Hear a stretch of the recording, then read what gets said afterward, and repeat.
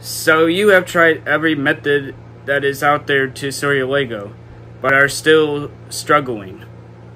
Well, in this video you are going to discover a new method that you could try to store your Lego.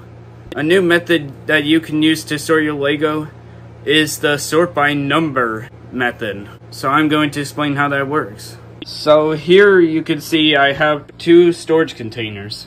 I have this one here and one here. Here is how the method works. First, you need a bin of disorganized Lego, and then sort by number. So this bin is full of 1x, 2x, and 3x's. So here I have a 2x piece, so it's going to go into the 1x, 2x, and 3x storage container. And here I have a 4x, and it's going to go into the 4x, 6x storage container. By using this method, it can make it less hard for you to store your Lego. So definitely consider trying this method out and see if it helps you to store your Lego better.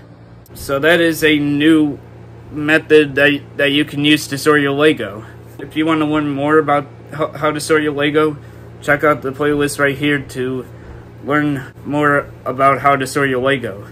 So check out the playlist right here, and I'll see you next time.